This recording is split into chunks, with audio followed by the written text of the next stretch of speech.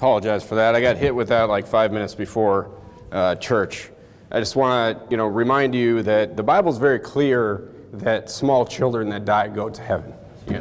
So, all right, keep your place in Proverbs chapter 22. Now I'm going to scream at you on how to raise your kids after all that. All right, Proverbs chapter 22. David said, "He shall not come to me, I shall go to him." Okay. All right, so we're in the Seasons of Life sermon series. You've learned about the single life. We talked about the single life. We talked about the married life. This morning we're going to talk about, you've gotten married and now you have, small children in your house. I guess I have to ask you first off, do you believe the Bible this morning? Do you believe the Bible this morning? When it tells you something that is contrary to how you feel or how you may, what you feel you should do, are you going to listen to the Bible in your life is what it boils down to. Will you listen? So, you've got small children. We're talking about raising small children. So let me ask you this. What are your goals with your children? Have you thought about that? If you have one or two or more small children, what are your goals with them? What are your goals for those children's lives? Have you spent time before those children were born or now that they are with you to think about what those goals are? I used to work with a guy. I worked at a power plant many years ago, and this power plant provided the electricity for almost the entire state of Minnesota, this one power plant. And this one man was in charge of every 2 years this plant would need maintenance and it would get shut down for 30 days. So this plant that was super important and provided so much energy was shut down for 30 days, and this one man, it was his job to manage all that work and to plan all that work. And he's one of the better leaders that I've ever worked for in my life. And one thing that he would do is months before this shutdown happened, we would all be just forced to sit in these meetings and just go over the plan again and again and again. It became a joke amongst us, lower level people that would go to these meetings. Another outage meeting, another outage meeting. But this guy, we would go over this plan so much that by the time the actual shutdown happened, everyone knew it like the back of their hand. They would just execute. And nothing ever went wrong. And the guy would always say this, he'd always say, you plan your work and you work your plan. He would say that over and over and over to where we're just like, another meeting. He said it again, but it worked. So he had very clear goals, and that's a secular example. But if I knocked on your door, we knock on a lot of people's doors, right? If I knocked on your door and said, what are your goals for your children? What would you tell me? Would you have an answer for me? What would you tell me? This is what I'm asking you this morning.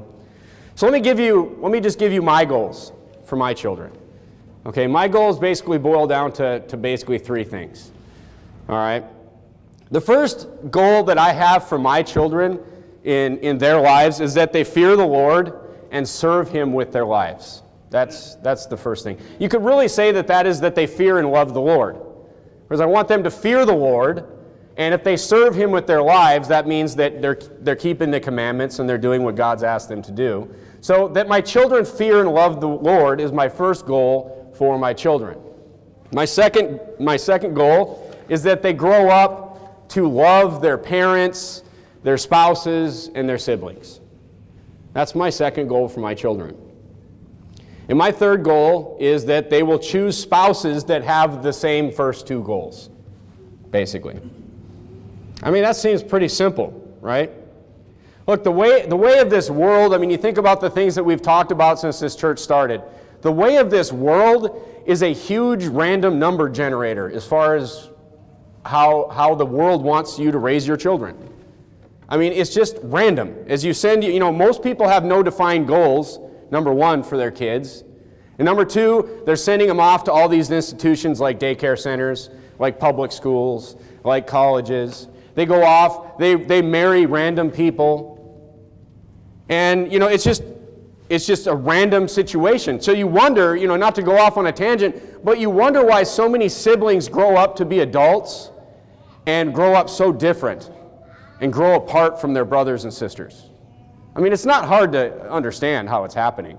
You know, I've seen many situations in my life where when the parents die, the children just have nothing to do with each other at that point because they've all grown apart. They've all grown apart, they've married different people, they're raising their children in different ways. I mean, it makes sense, right? That it's just a random situation out in the world. There's no goals. It's just random what they'll fall into. Everything's random. The school's teaching them all these random different things that have nothing to do with the Bible, that are opposite from the Bible. It's random who they marry. It's random how they decide what philosophy they choose to raise their children. So what makes, I mean, why would you hang out with somebody who has nothing in common with you, right? So, I mean, that's why the Bible says in Proverbs 17:17, a friend loveth at all times, and a brother is born for adversity. That's what it means. You choose your friends, especially when you're an adult, okay? And many times, by the way, these sibling rivalries where siblings grow apart, a lot of times there's resentment from childhood as well, okay? So these are all things to think about. So I don't want it left up to randomness for my family. I want to control the situation.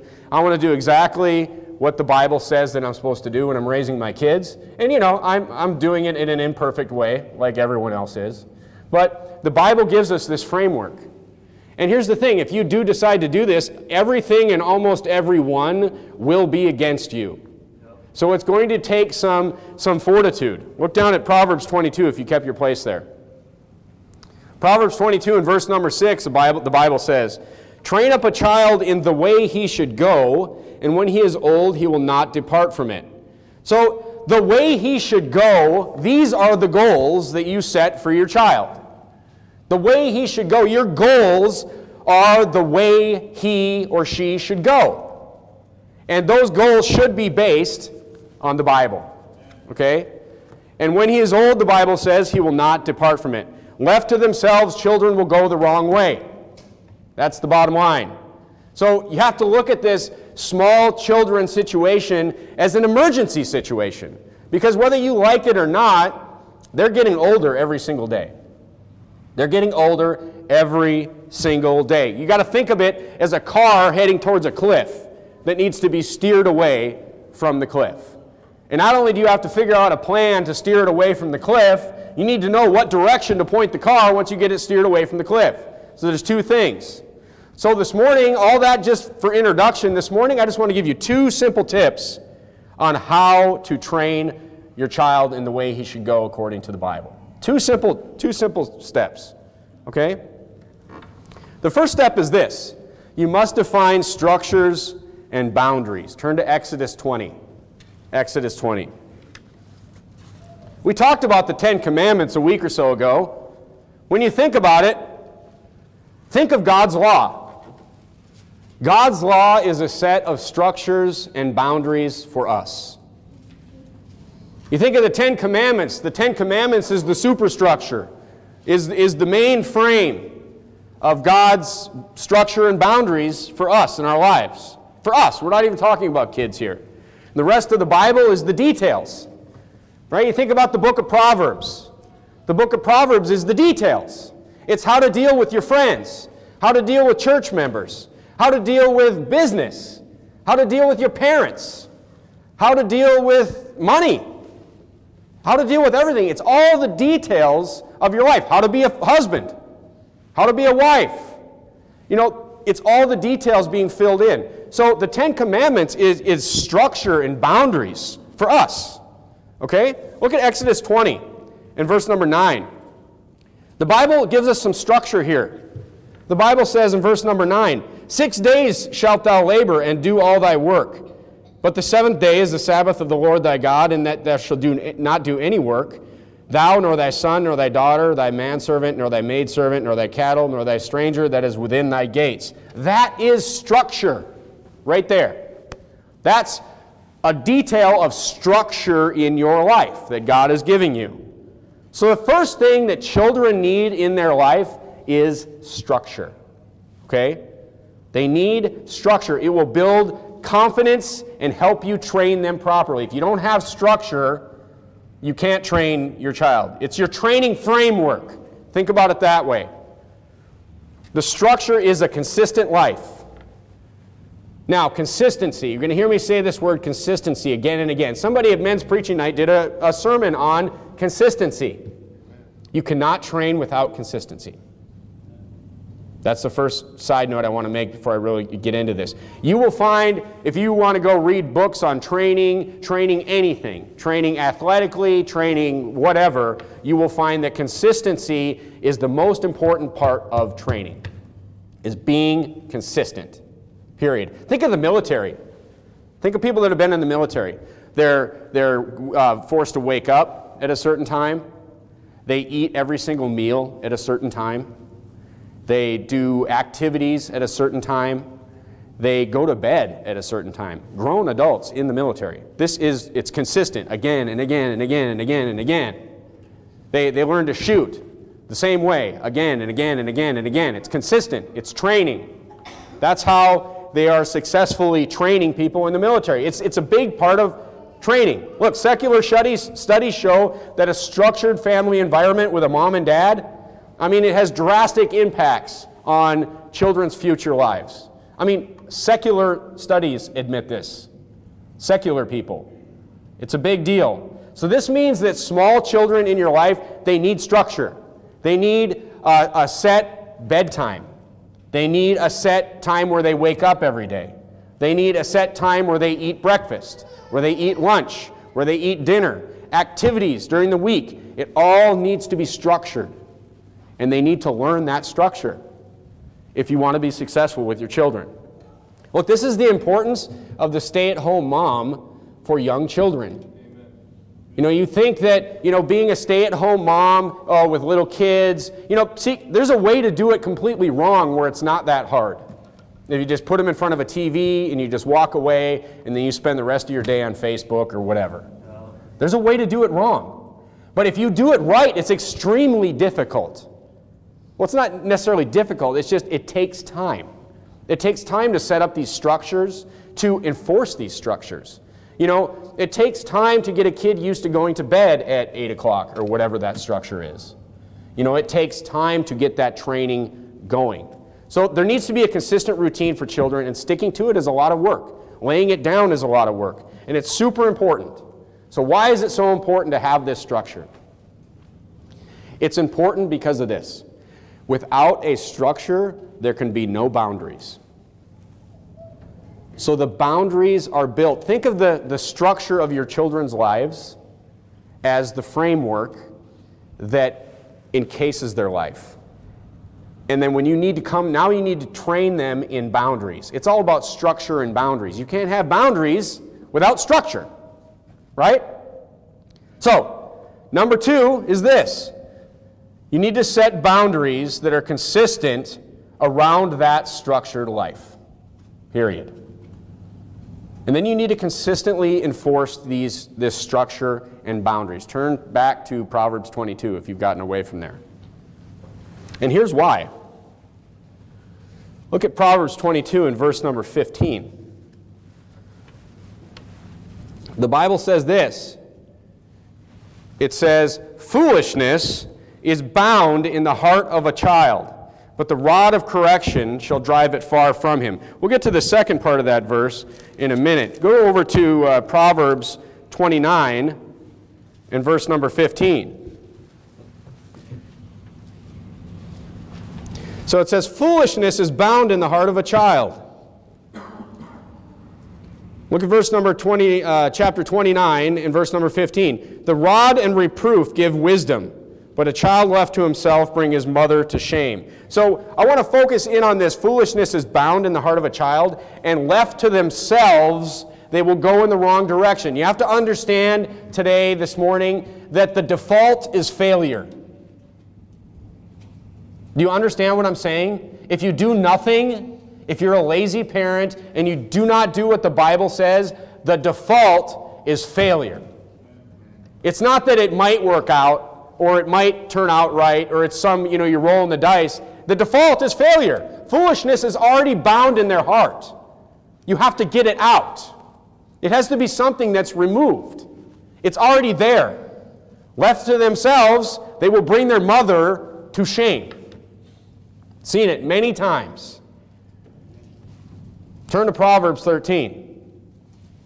So you see that there must be correction. There must be corrective action taken with small children. That's what I'm trying to get you to understand. The default is failure. Plain and simple. Proverbs 13:24 says this, "He that spareth his rod hateth his son, but he that loveth him chasteneth him betimes." Look, you see this rod keeps coming up in the Bible?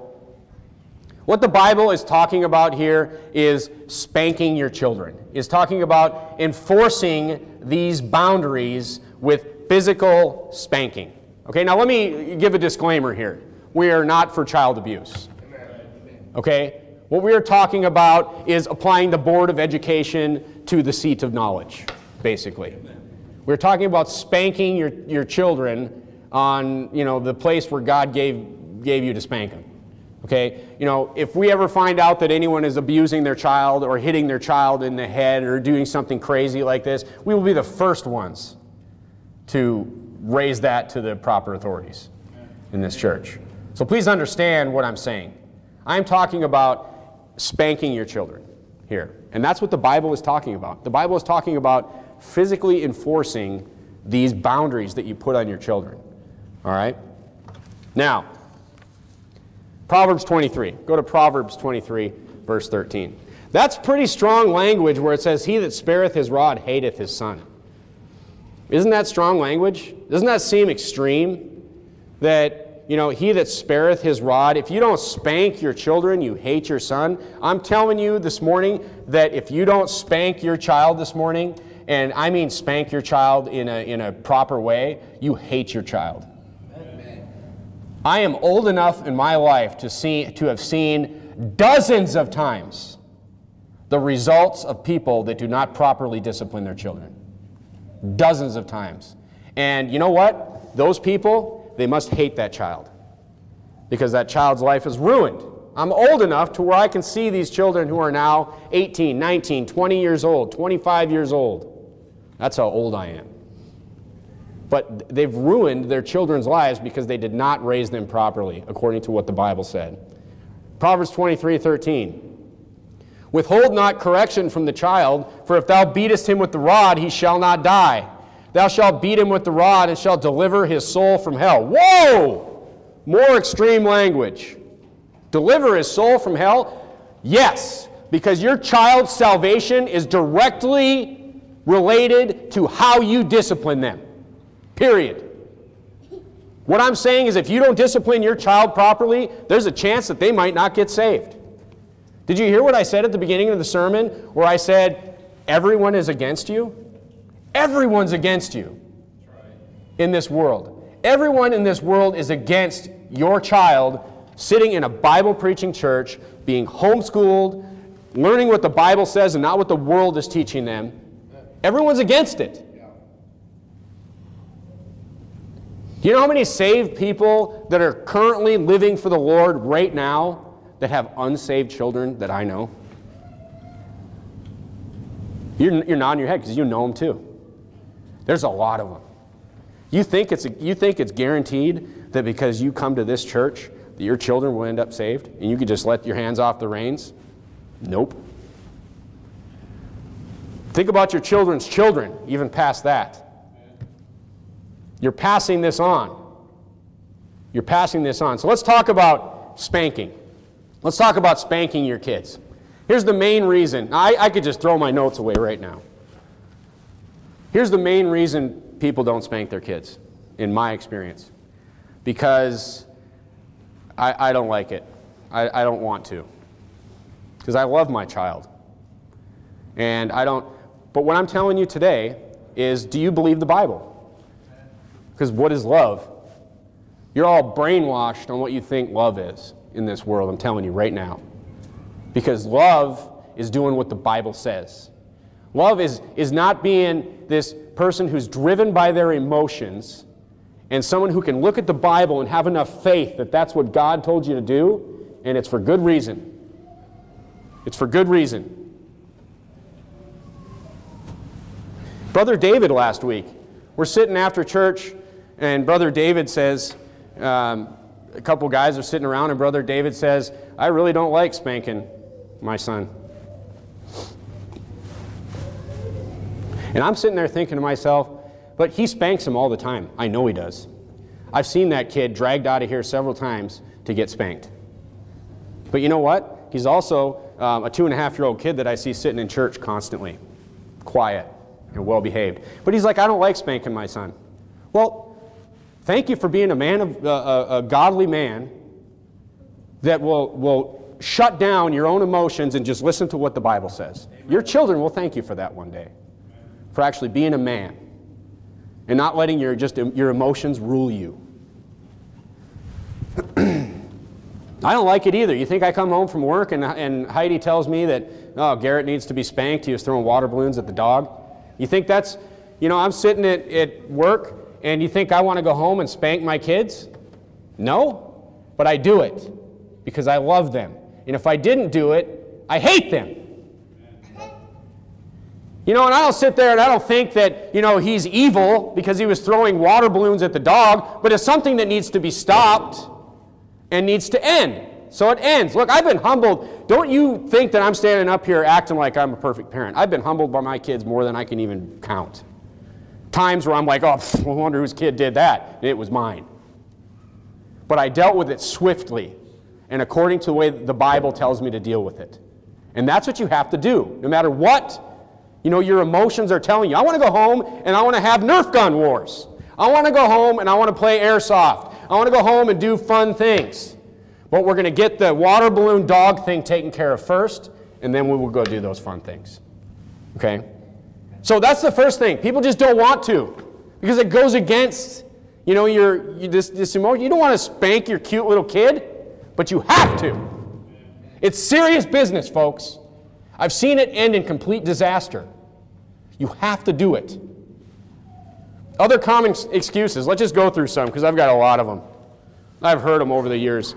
Spanking doesn't work for my child. That's a good one. If I had a nickel for every time I heard that, I'd be a billionaire right now. If spanking doesn't work for your child, here's the thing. Your child's not special. You are not doing it right. It works. The Bible says it works. So it works. If you're spanking your child and they don't care, you can't spank them on the outside of the diaper and swat them. It needs to be something that is deliberate and done in, you look at the women at Verity Baptist Church, if you've ever visited there, it's like they're a bunch of warriors going to war. I'm not kidding. They walk into church and they've got a purse and they got a stick hanging out of their purse like this, and they're not messing around. And they use that stick every single day. So they know how to spank their kids at that church. So if you're spanking your kids and it's not having any effect, you're not doing it right, you need to talk to somebody and ask, how should I spank my kids? And someone in this church will show you, will tell you, not show you. Okay? Number 2, excuses. And this is really dangerous. So please listen up if you're one of these people. They're sick. They're tired. They're hungry. They're bored. This is my favorite one. My child is just so highly intelligent that he's bored all the time because he's just so smart.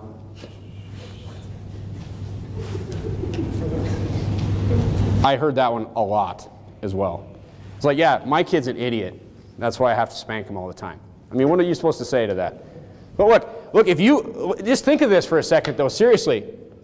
A child whose parent is always defending them and never thinks anything is their fault, how will they grow up thinking that they're a sinner that needs to be saved? How will they ever come to that point in their life where they're like, oh, I need salvation? It's a big deal. Don't make excuses for your kids. I always default to guilty with my kids. If somebody ever comes to me, there's not even a trial. It's just guilty. And I think I've spanked maybe once or maybe twice in error. But other than that, and I don't think they're too messed up about it, to be honest. Other than that, I don't make excuses for my kids. I am harder on my kids than any other adult should be. That's how it should be. And God forbid any person ever comes to you about your kid and you don't take that seriously. Because by the point, especially, we don't really have a culture here where people tattle on other people's kids. If somebody actually comes to you about your child, it's probably something serious, especially in this church. And we don't want to have that culture where everyone's ratting out everybody else's kids either. That's not the culture that we want here. Okay? All right. Number 3, we just don't believe in spanking. Well, that's an easy one. You just don't believe the Bible. Period. All right, so let's look at some application here. Okay? Let's look at some application. So you set the structure in their life, and you build boundaries around that structure. And then this is how it works, folks. This is why your life is going to get easier today. You just set the structure, you build those boundaries, and when they deviate, they get spanked. That's it. That's it. It's that simple. I actually made a graph for you. I have a graph. This is my spanking curve graph I made for you this morning. This is how your child's life should look, right here. Can everyone see that? The blue line is when they're about 2 years old. So each kid's life will be a little bit different, but basically the amount of spankings that they get should follow that type of pattern. I believe this here is about 10 to 12 years old, down here at the bottom, okay? Because look, if you don't have control of your kids, do we need to see it again? When they're toddlers, basically from 2 to 3 to 4 years old, they should be getting spanked constantly. It's normal. You're teaching them to stay within those boundaries. That's the way it should go. They should be getting spanked all the time. You say that's mean. No, it's loving. You're setting those boundaries up for them. And it must be the way it's going. Because you think that I'm putting my 18-year-old across my knee? No, you got to fix these problems right away. You need to lay those tracks early in their life. Okay? Turn to 1 Corinthians chapter 14. So let me give you some examples of some boundaries. And I'll just give you examples of the boundaries in this church and how you can help enforce those boundaries. I don't have a lot of rules for kids in this church. We haven't made a lot of rules for kids in this church. We're a small church. There's nothing that, there's not too many serious things that have been going on here. So there's not that many rules. But look at 1 Corinthians 14 and verse 40. The Bible says this, "Let all things be done decently and in order," talking about the fellowship of the believers. As this church grows, there's probably going to be more rules as far as kids' behavior in this church. As the church grows, as we have more people walking around here, as there's maybe older ladies walking around. But look, we have some simple rules here. Don't touch the blinds is a simple rule, right? This is a super easy one. You should use this one to get these boundaries set right now. It's easy. You don't have to follow your kids around and be like, whoa, whoa, whoa. It doesn't have to be like that. All you have to do is sit down, fellowship, keep an eye on your kids. They touch the blinds, spanked. It's easy. Within 2 days, it'll be done. They'll never touch the blinds again. It's really simple. I mean, the worst one we had, one of our kids was doing something, I can't remember, it was something simple. It wasn't something like, these are simple boundaries, right? These aren't things where you're like, they touch the blinds. Is he going to be a reprobate? Ah! No, it's simple things. They just need to know the boundaries, okay? My wife was having a problem with one of the kids leaving a door open. And it was just constant. And she was constantly dealing with it years ago. And she's finally just like, I'm just solving this. And she spanked that kid like 6 times in one day. No more problems with the door. Boundaries. That's it. The blinds is an easy one. The stage, easy one. Go on the stage, spanked. Done. Then just relax and fellowship. I mean, here's the thing. Your kids are going to be happier too. Like, undisciplined kids are the most miserable kids you will ever meet in your life. They're constantly screaming. They're constantly, like, upset about something. I mean, it's crazy. I mean, I remember years ago we were watching some kids being raised that we were always around. They were relatives of ours. And I'm just like, why are they doing it that way? Their kids are miserable. They don't want to discipline their kids, but their kids are the most unhappy kids I've ever seen in my life. It's crazy. So just simple boundaries. I mean, we don't have that many boundaries here, but use those as, as training. Now, the boundaries in your home, you decide. You decide. Sit down, with your husband or your wife, and you decide what your boundaries in your home are going to be. But you got to decide. Because what's the big thing you have to do? You have to be consistent. I mean, it's not fair for you to change the rules on a 2-year-old every other day. I mean, that's not going to train them to do anything. You just need to set those boundaries, folks, and be consistent. Look, few things, just so you know, few things are more important to me than the kids enjoying themselves in this church. Okay, and that's why we don't have that many boundaries here. But use those 2 little simple boundaries as training tools. It's a perfect way to do it. But look, aside from those 2 rules, here's another good way to do it. When you see yourselves, when you see a bunch of kids playing games, or when you see the normal social environment going on, and you have one kid who's just outside that environment, he's either wrecking the game, or he's punching kids, or hitting kids, or tackling kids, or whatever, that's outside the normal environment. Take care of that. That's a boundary that you should set, okay? That's a boundary. Now look, these are simple boundaries. In our family, we've had major boundaries as well. My wife and I have set up major boundaries that we consider not throwing water balloons at the dog type stuff, okay? I just want to give you a few of those. You don't have to take these, but I would advise that you do because it's biblical, all right? Look, major boundaries that we have used is this. When these lines are crossed, the way I put it to my wife is if these lines are crossed with our children, I bring the world down over their ears, big time. I come down on them hard so they know that something serious has just happened, okay? Now here's some major boundaries. Turn to 1 Samuel 3. 1 Samuel 3.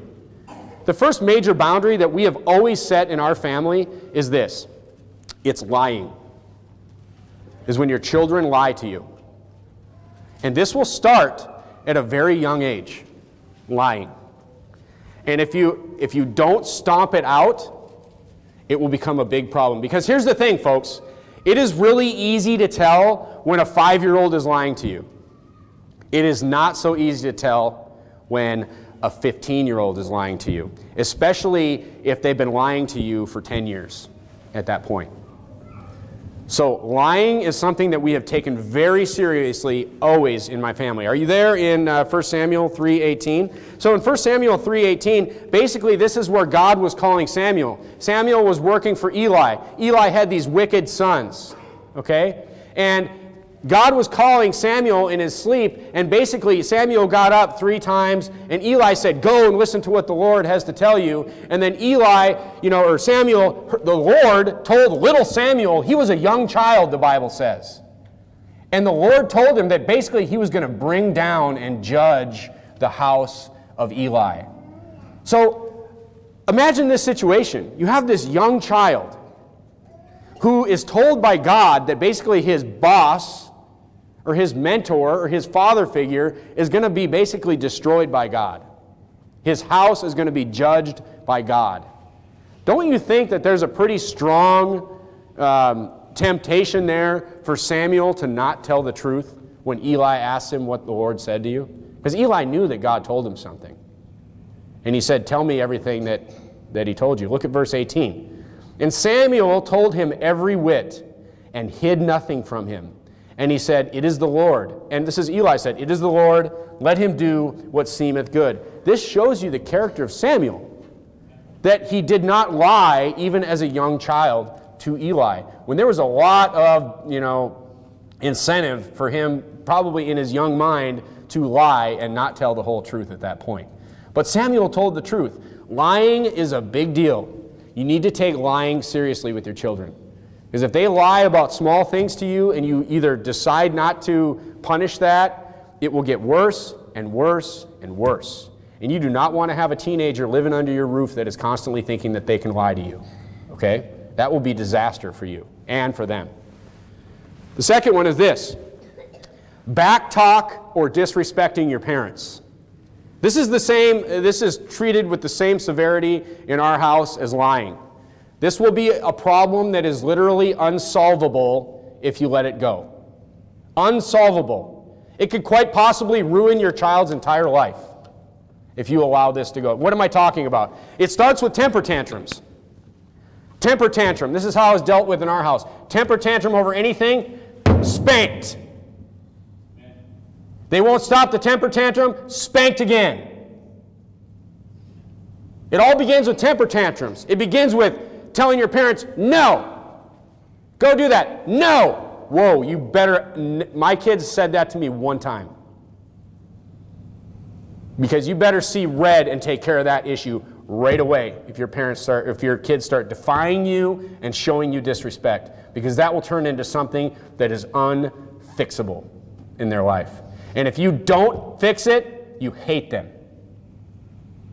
Do you understand what the Bible is saying? It says you hate them. It leads to eye rolls, outright disrespect. I mean, think about it. I've met adults who are 30 years old who I can tell have never had a parental figure in their life who they have had to respect. They can't hold a job. They get kicked out of churches. Their life is ruined. If I hated them, that's what I would wish for their life. You see? You see how it all works together? Here's another one that we've never allowed and that we consider a major boundary in our home, and that is this. It's physical violence. Physical violence, especially towards their siblings. Pushing, hitting, kicking, etc. Basically anything that could be considered assault by an adult. And I won't put up with it here either. I've not seen it here, but I won't put up with it here either. We will not have kids come to this church that are worried about getting knocked down or pushed around or whatever. It won't happen here. I promise you that. I will step in those types of situations. It's not cute. It's not cute. And you know what? I have also seen 60, 70-year-old adults who still hold resentment for how their brothers treated them when they were little kids. Think about that. Don't you ever let your boys lay a hand on your daughters, ever. Amen. They would do it one time in my house, and that's it. It was a big deal. A big deal. I mean, I want them, that was part of my goals, that they have good relationship with their siblings, right? Look, those are some major lines that we've always held in our house. Let's look at some serious, you say, I don't know if I can do this, I don't know if I want to. Let's look at some implications of what will happen if you don't believe the Bible and you don't do this. So the first serious implication is this: they will learn to not respect authority in their life. And that's that kid that I told you about. You know, children who don't learn boundaries at a young age will not have boundaries as adults. And, it's possible that the federal government could give them those boundaries. Unfortunately. I've seen that one too. Yeah, it's a really sad case. Look, it'll cause problems in their marriage, with their jobs, with their church, life in general. And ultimately, they could end up in prison. Turn to 1 Samuel chapter 2.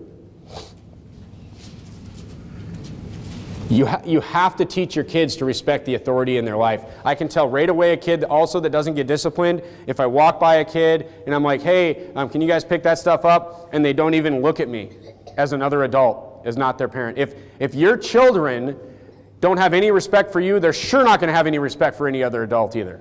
So that's very obvious with kids. Everyone knows, by the way, by the time they're 2, 3, 4 years old, everyone knows who's spanking their kids and who's not. Because it's very obvious. I mean, the path is like this for these kids. It's crazy.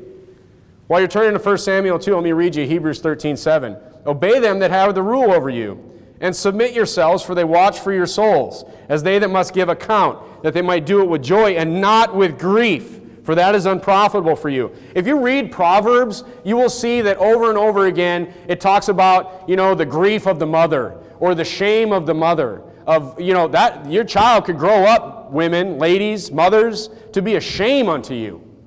That's what Proverbs just says it again and again and again, is a child who just isn't disciplined and is not going the right way will just be a shame unto their mothers. Did you turn to 1 Samuel chapter 2? Here's the second point. They will learn to not fear the Lord if they don't fear you. Well-disciplined children what will they end up doing sooner than other kids? They will end up sitting in church sooner than other kids. They will learn the Word of God faster. I mean, when I sit here and I look at, young children sitting in church listening to the Word of God, they're picking that up. They're eventually going to start asking their parents, hey, Mom, Dad, am I going to heaven? I go out soul winning with you, and we talk to all these people about going to heaven, and am I going to go? Because I'm doing bad things according to the Bible and all this type of stuff, and all of a sudden, that's what leads to their salvation. So they're trusting in the Lord Jesus Christ. It's like just think about, what Pastor brought up a few weeks ago. The mother-baby room. If the mother-baby room is treated like a playroom, why would a kid ever want to sit in church? I mean, just think about that. If it's just a place where they get to go. I mean, when my kids left church, they left church to get spanked from the very beginning, all three of them. When they were getting taken out of church, it was never for a good reason. It was always to get spanked. We got to think about, when I was, you ushers now are kind of doing the same rotation, but when I would sit security at Verity Baptist Church in Sacramento, it's really funny because I would see the kids that were getting dragged out to get spanked all the time. And the funny thing is like I always hated to see, I didn't hate to see it, but I was always like, oh man, because it was always the nicest kids getting dragged out to get spanked all the time. And isn't that funny? It wasn't a coincidence, because the nicest kids are the nicest kids because they're getting spanked all the time. That's why. So look, we have to remember that, disciplining our children and, using the mother-baby room properly, that's a culture that we need to have here, because there's going to be visitors that come into this church. There's going to be visitors that come into this church and, want to, have a small child and want to watch the service and not have, a circus going on in there. You know what I mean? So let's keep that in mind as well. It's not fair to mothers who want to listen to the preaching like Pastor brought up. So in conclusion, I just want to say this. Look, with the small kids, you're laying, think about it this way. You're laying the train tracks right now. You're laying the tracks. You're laying those tracks down. When those kids get older, the corrections that you're able to make are going to get smaller. Does that make sense? The big corrections need to happen now. Look down at 1 Samuel chapter 2. The methods are different in dealing with teenagers than they are with small children. We're going to talk about that next week. The corrections are different. Look at 1 Samuel chapter 2 and verse number 24. Eli has heard about all the horrible things that his sons are doing. He's been told, I believe he already knew, but he's been told again and again. And in verse number 24, the Bible reads, Nay, my sons, for it is no good report that I hear. You make the Lord's people to transgress. They were doing all sorts of wicked things. In verse number 25, the Bible says, If one man sin against another, the judge shall judge him. But if any man sin against the Lord, who shall entreat for him?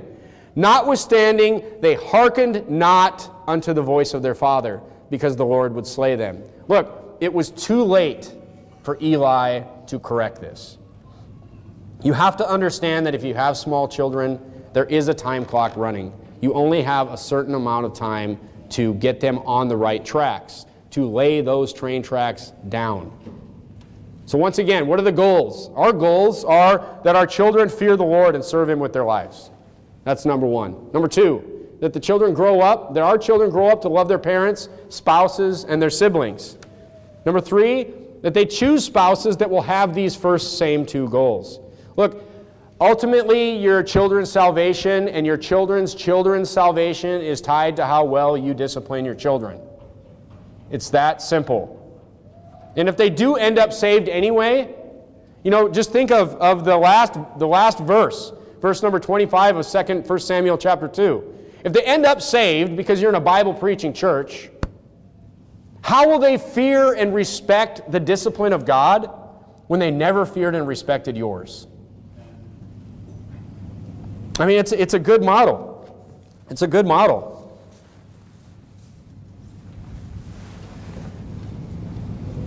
You're looking at, like I said, you're looking at an imperfect parent this morning. I've not done everything right, and I don't claim to say that I've always done anything right. But This is such an important sermon, and I hope you all listen to me this morning. You have to listen to the Bible here, okay? And men, you got to set these structures and boundaries in your home, okay?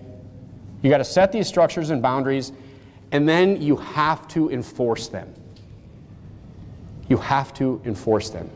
Now, men, this is a big deal for you, this sermon, because I think that if you took my wife and you gave her truth serum and you told her that, hey, your husband will never find out, tell us what you really think, I think that there's a possibility that my wife would say that I was too hard on our kids.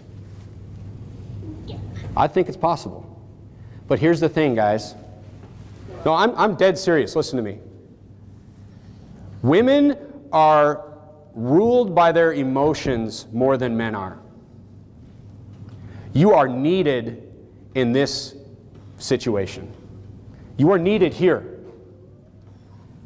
So that's why I was so happy to hear Brother David say what he said a week ago. Because, you know, all I see is over and over again is these feminized pansies in our society today who are just completely ruled by their emotions.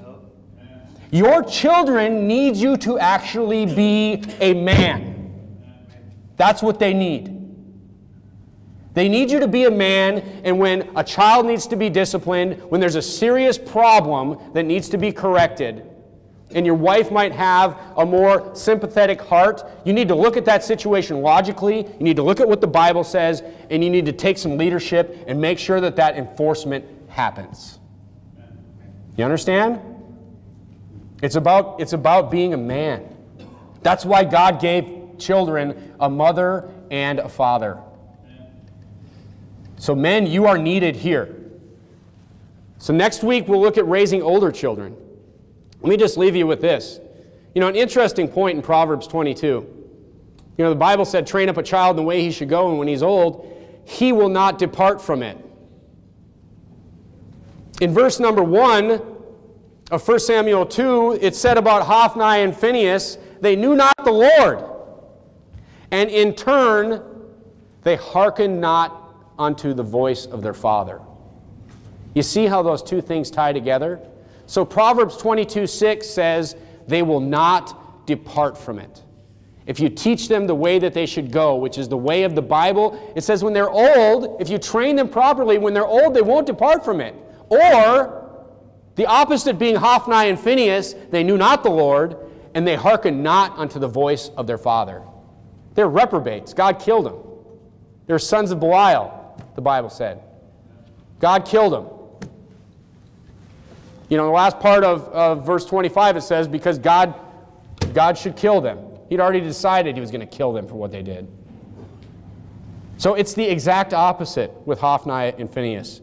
If your children hearken not unto your voice, and they learn to not hearken unto your voice, they will not hearken unto the voice of their heavenly Father. That's the bottom line. It's a big deal. Let's bow our heads and pray. Dear Heavenly Father, we thank you for today. We thank you for the Bible. Lord, we thank you for all these practical tips that you've given us on how to raise children. Lord, we ask that you just give us the faith to just do what the Bible says, no matter what what our emotions or what the world or what anyone around us tells us to do. Lord, we know that your way is right. We love our children. We want to protect them from all these influences that are out there trying to drag them down. We want to get this foolishness out of their heart, Lord. And you've given us the directions to do it. Just give us the faith to follow through. In Jesus' name we pray. Amen.